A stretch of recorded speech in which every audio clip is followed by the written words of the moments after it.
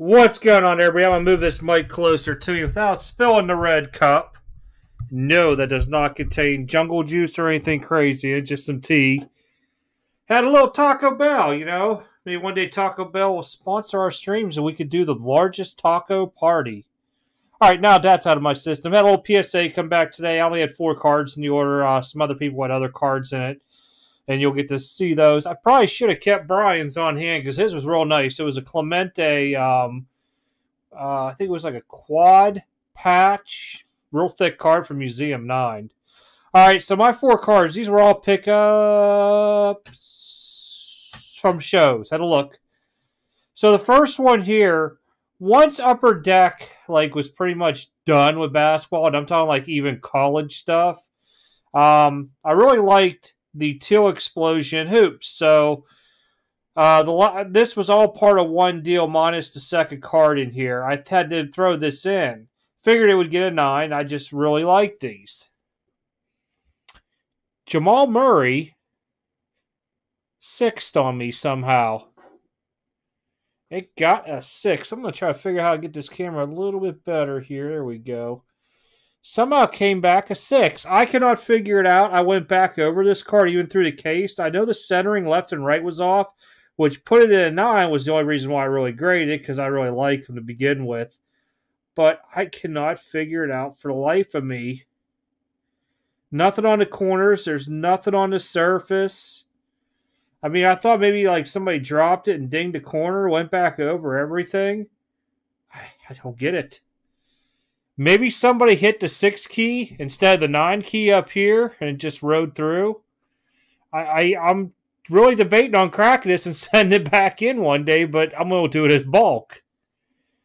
I just don't see it. I mean, I've been known to miss stuff every now and then, but I went back over this again. Surprising, huh? See, not all this stuff comes back good. Sometimes you got these head scratchers. He's talking about head scratchers. This has to be the nicest PSA 3 Hank Aaron All-Star. You guys remember when I picked this up? I mean, the color, yeah, I got a little bit onto it. But look at the centering and the appeal. I mean, even the corners are not that bad on this. The Yaz was in worse shape and got a 4. Ay, is all I got to say. I even looked up back. I thought maybe I missed a stain somewhere or something. I mean, realistically, look at the back. It's really nice.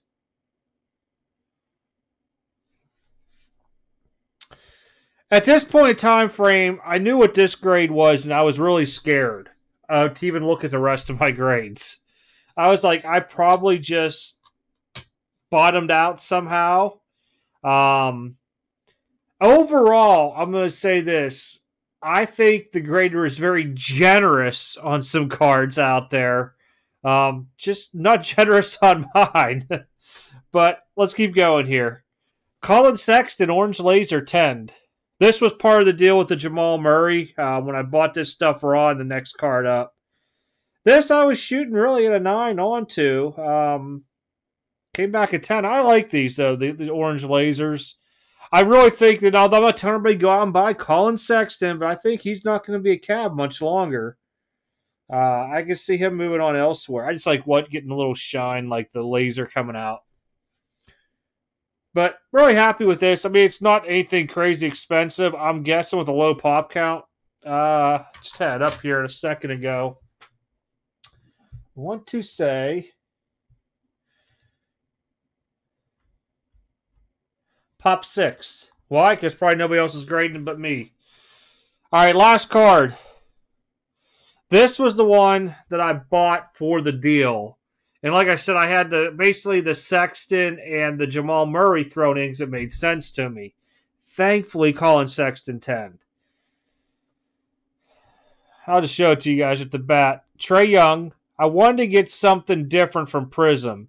Now, this is out of choice. It was not heavily produced this year at 10. The blue, yellow, green. This thing, pop 50. I would rather have these choices than half the colors out there, to be honest. But really cool. Really happy. This was somewhere between $1,000 and $1,100. I want to say I picked this, the Sexton, and the Murray up for 200 or 180, something like that. 180, 200. I'd have to go back and really look at my books. But this was what I really wanted. I was hoping it would make it as a 10, and it did. It lived up to the hype. Very, very happy onto it. So, more of my story today is, yay. I suck at grading vintage because I haven't done it in a very long time frame, but this has to be the very best PSA 3 I've ever seen of a Hank Aaron 58 All-Star. If you agree, let me know. And I got no idea. I pushed the wrong key because I went back over this card again. I just don't get it.